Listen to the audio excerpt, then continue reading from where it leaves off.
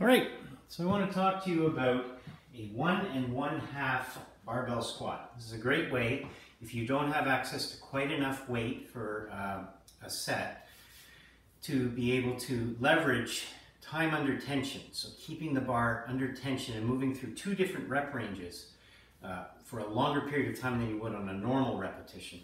And that really creates tension on the quads, the hamstrings, and the glutes. It creates a burn. You can do fewer reps, and you're able to use less weight to kind of get the same effect. So I want to go over the form of a squat first, and then I'll demonstrate how to rack, unrack, and re-rack the barbell. I have all this on my squat video, but I want to go over it again here. And then we'll get into the 1 1/2 squat, okay? Doesn't matter whether you're using your body weight or dumbbells, or you're holding dumbbells up here, holding cables up here, you got a barbell on your back, the squat is the same no matter what. Feet or shoulder width apart. This is the standard squat. There's wider squats like sumo squats, and there's narrower stance squats, but the basic squat is feet shoulder width apart, so your heels are in line with your shoulders. Toes are turned out about 10 to 15 degrees. Core is tight. Back is straight, so you kind of pull your chest apart by bringing your shoulder blades together just a little bit, so it looks like this. Kind of pull them apart. And when I say your core is tight, it's like you imagine that someone's going to punch you in the stomach and you're tightening them and making them hard so you're protecting yourself. That's what you want to do. Your head stays straight up and down through the whole range of motion, okay? You don't let your head come back so you can look forward. You actually look down at the ground when you squat, okay? When you move, you want to stay on your heels. Everything should stay tight. You breathe in as you go down, out as you come up. But notice that my knees and my hips are moving at the same time. So they're bending at the same time and they're straightening at the same time. My butt is going backwards and my butt is coming forwards. Okay, so all these things are happening. I don't need to be afraid of bending over. I have to bend over so that my center of gravity stays right over my feet, so that I don't topple forward or topple backwards, okay? So I breathe in, out. If there's no pain in my knees or my hips, I try and come down so that my thighs are actually parallel with the ground while I'm staying on my heels, okay? And here's the proper posture right here. Nice straight back, nice tight core, my head straight. I'm looking kind of down at the ground right there, okay? And then up I come. So that's a regular squat. With body weight, regular count. Now, how do I rack and unrack, or unrack and rack this bar? That's important. Safety first when you're using a barbell, okay? You need to pay attention. You need to pay attention to the people around you. You need to pay attention to yourself. You don't want to fall down on the ground with one of these things on your back. I've seen it happen in a powerlifting competition. It's ugly. So, first things first, your grip. Just outside of your shoulders. So the inside of your hand is on the outside of your shoulder, and you want to rotate your elbows forward so that your shoulder blades separate, okay? What I'm going to do from here is I'm just going to step under the bar, and my feet are going to be beside each other as I do that.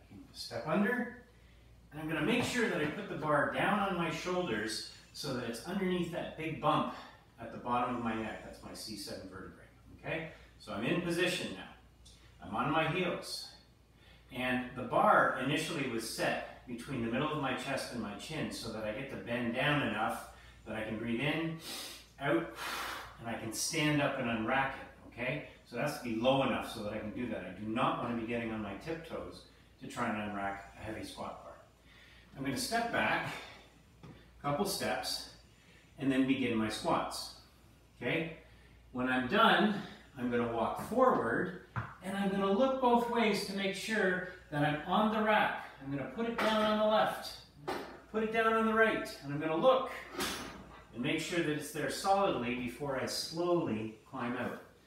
That's how you rack and unrack. Now, let me show you the movement, the 1 1/2 squat. Here it is.